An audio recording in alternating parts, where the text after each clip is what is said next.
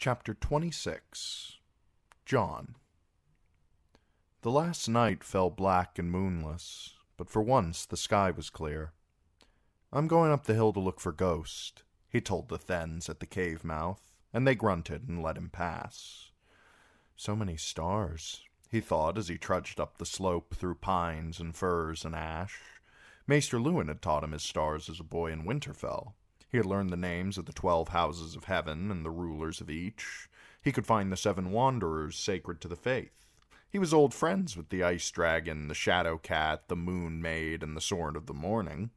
All those he shared with Ygritte, but not some of the others. We look up at the same stars and see different things. The king's crown was the cradle, to hear her tell it. The stallion was the horned lord. The red wanderer that Septons preached was sacred to their smith up here was called the thief. Now when the thief was in the moon maid, that was a propitious time for a man to steal a woman, Ygritte insisted. "Like the night you stole me. The thief was bright that night."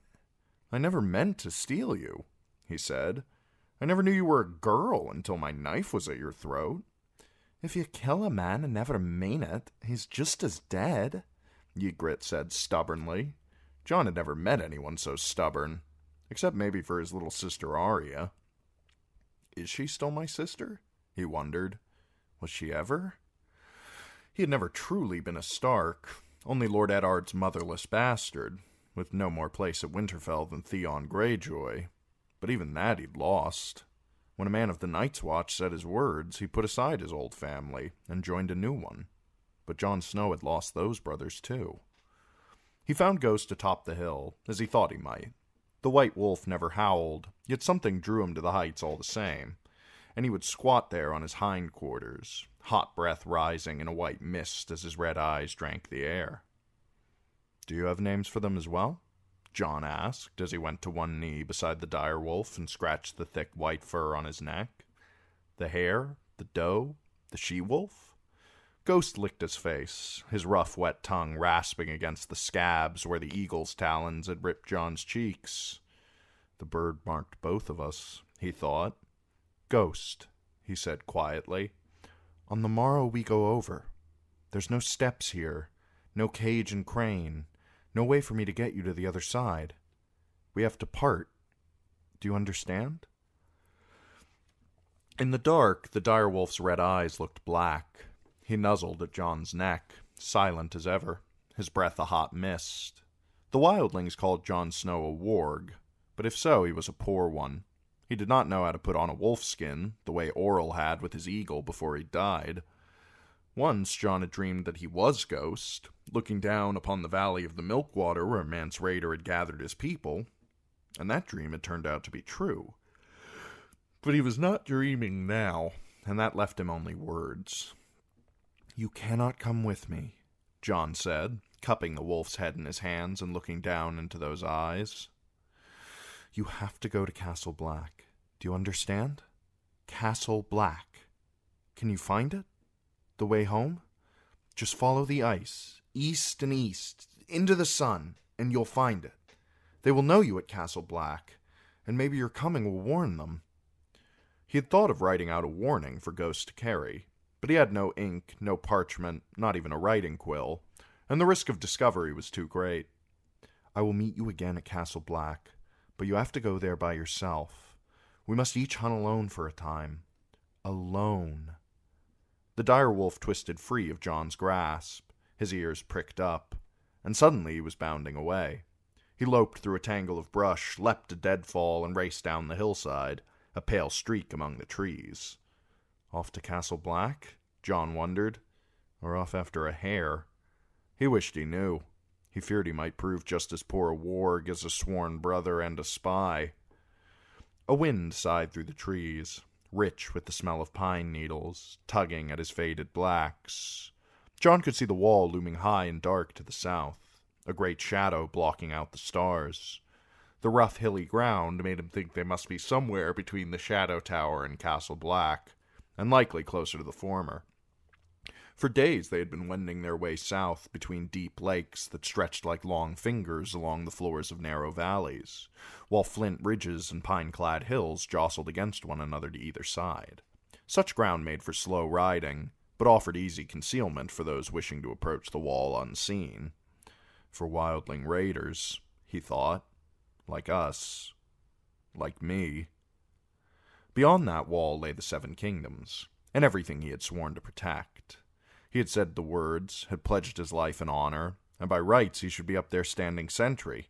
He should be raising a horn to his lips to rouse the Night's Watch to arms. He had no horn, though. It would not be hard to steal one from the wildlings, he suspected. But what would that accomplish? Even if he blew it, there was no one to hear. The wall was 100 leagues long, and the watch sadly dwindled. All but 3 of the strongholds had been abandoned. There might not be a brother within 40 miles of here. But for John, if he was a brother still, I should have tried to kill Mance Rayder on the fist, even if it meant my life. That was what Corin Halfhand would have done, but John had hesitated, and the chance passed. The next day he had ridden off with Steer the Magnar, Jarl, and more than 100 picked Thens and raiders. He told himself that he was only biding his time, that when the moment came he would slip away and ride for Castle Black. The moment never came. They rested most nights in empty wildling villages, and Steer always set a dozen of his Thens to guard the horses. Jarl watched him suspiciously, and Ygritte was never far, day or night. 2 hearts that beat as one. Mance Rayder's mocking words rang bitter in his head. John had seldom felt so confused. I have no choice, he'd told himself the first time, when she slipped beneath his sleeping skins. If I refuse her, she will know me for a turncloak. I am playing the part the Halfhand told me to play. His body had played the part eagerly enough, his lips on hers, his hands sliding under her doe-skin shirt to find a breast, his manhood stiffening when she rubbed against it through their clothes. My vows, he'd thought, remembering the weirwood grove where he had said them, the 9 great white trees in a circle, the carved red faces, watching, listening. But her fingers were undoing his laces, and her tongue was in his mouth, and her hand slipped inside his small clothes and brought him out, and he could not see the werewoods any more, only her. She bit his neck, and he nuzzled hers, burying his nose in her thick red hair. Lucky, he thought. She's lucky. Fire-kissed. Isn't that good? She whispered as she guided him inside her. She was sopping wet down there, and no maiden, that was plain. But John did not care. His vows, her maidenhood, none of it mattered. Only the heat of her, the mouth on his, the finger that pinched at his nipple. Isn't that sweet? She said again. Not so fast, oh. Slow, yes, like that. There now. Yes, sweet. Oh, you know nothing, Jon Snow. But I can show you. Harder now. Yes. A part, he tried to remind himself afterward. I'm playing a part. I had to do it once to prove I'd abandoned my vows. I had to make her trust me. It need never happen again.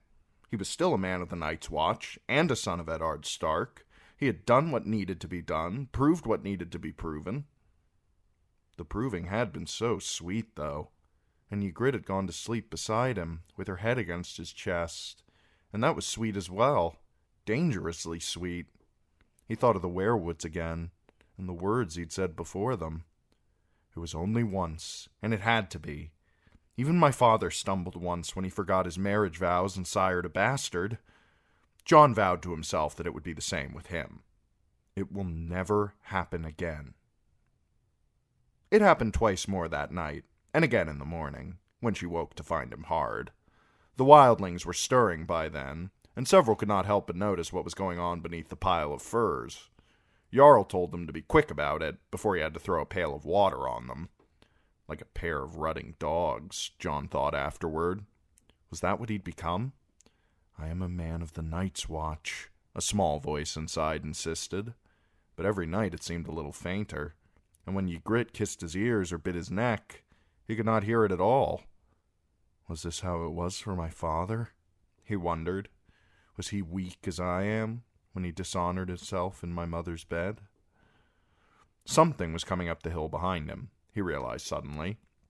For half a heartbeat, he thought it might be Ghost come back, but the direwolf never made so much noise.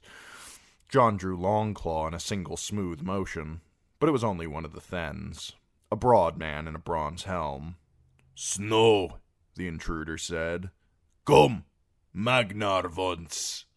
The men of Then spoke the old tongue, and most had only a few words of the common. John did not much care what the Magnar wanted, but there was no use arguing with someone who could scarcely understand him, so he followed the man back down the hill.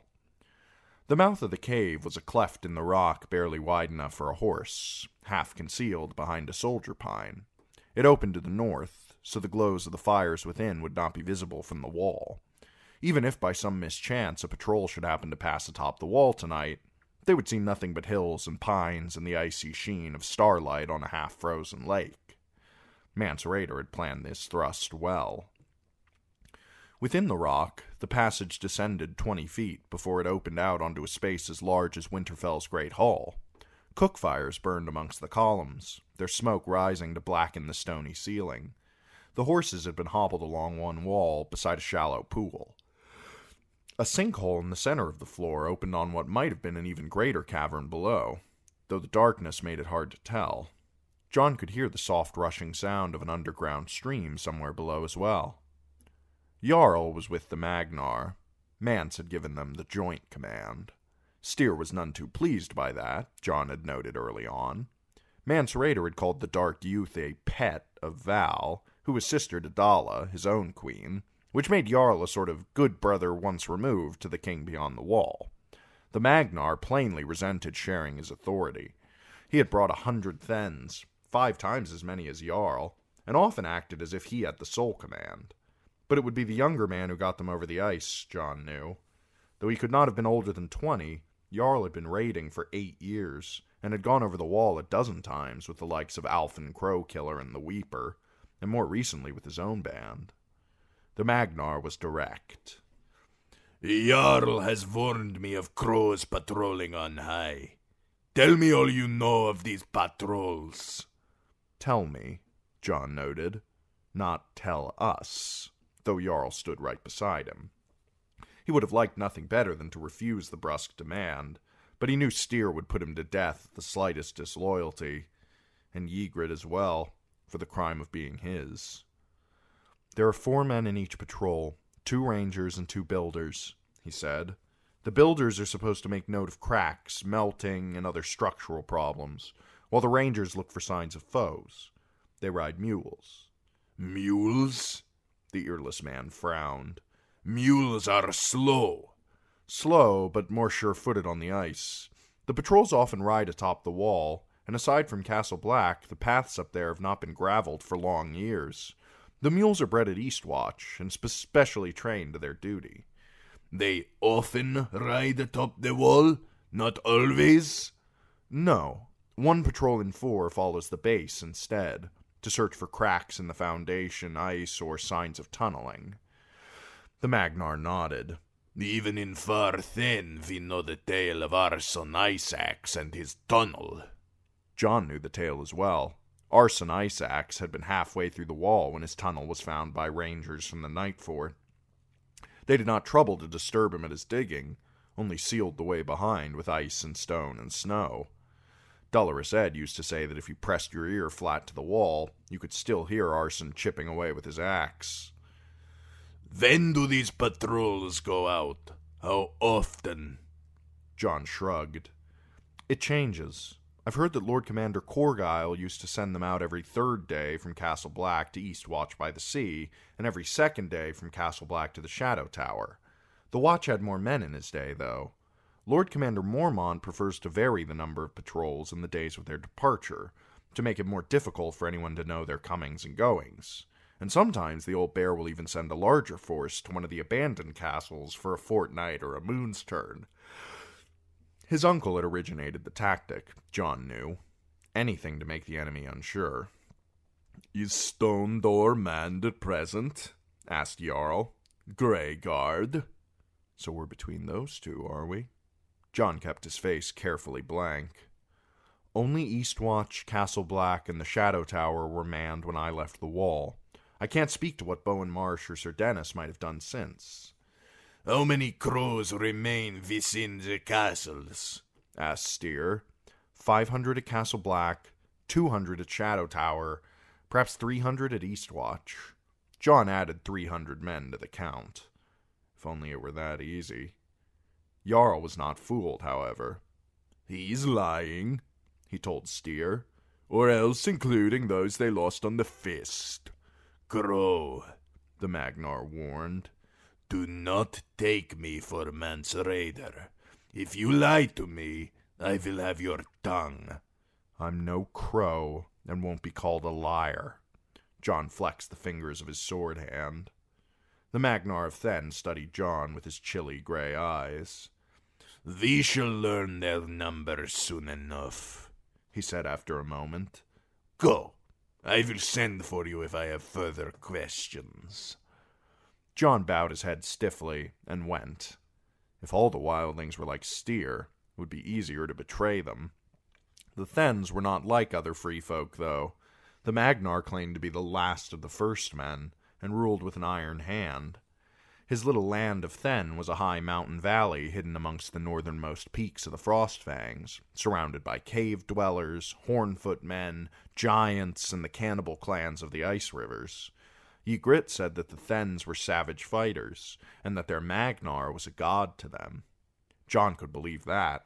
Unlike Jarl and Harma and Rattleshirt, Steer commanded absolute obedience from his men, and that discipline was no doubt part of why Mance had chosen him to go over the wall.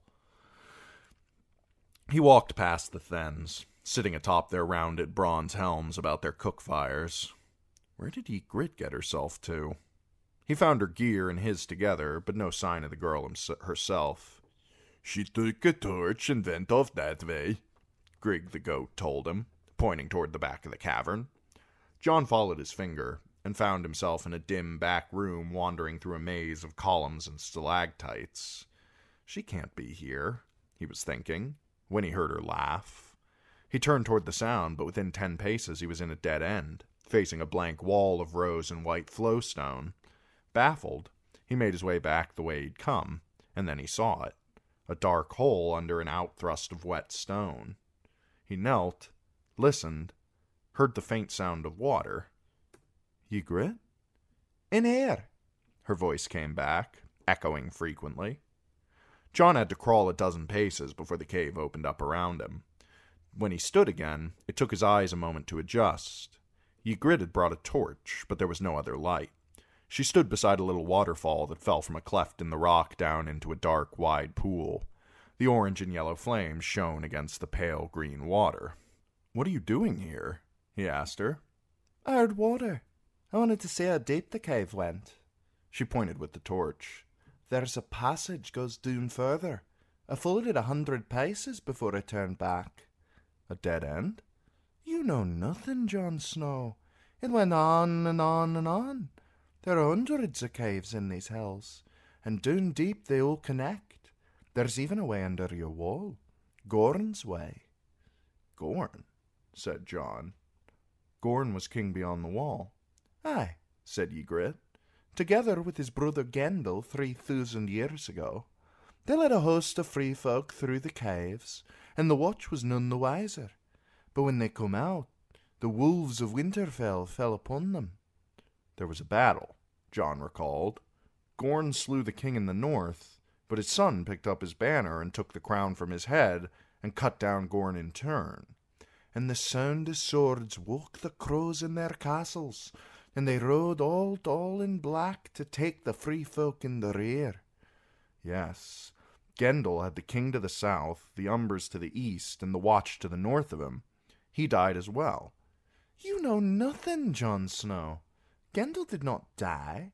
He cut his way free, through the crows, and led his people back north with the wolves howling at their heels.